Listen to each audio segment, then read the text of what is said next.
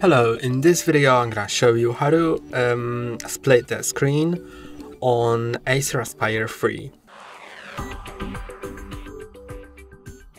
To split the screen, you can open multiple windows which you can put in split screen, and to do it, let's first I'm gonna open just a few windows of the file explorer.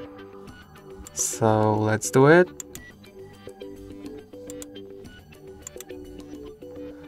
Let's open 4 of them. And now when you move any of those, it will display this bar up here which you can hover over and put it in split screen on one side, just like that. You can make it bigger or smaller, or you can put it in 3 windows or 4 windows mode. So now let's put it in standard split screen. Then it will ask you what to put on the other side, just like that. You can also resize it, and it will adjust both windows, and it's basically it.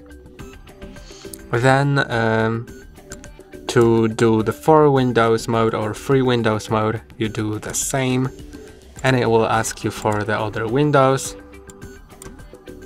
For some reason it didn't resize it, so I can also just move a window to the side to make it the half, or move it to an edge to make it a quarter of the screen, and it works like that. You can also resize it as well. And that's all for today. Don't forget to like and subscribe. See you next time.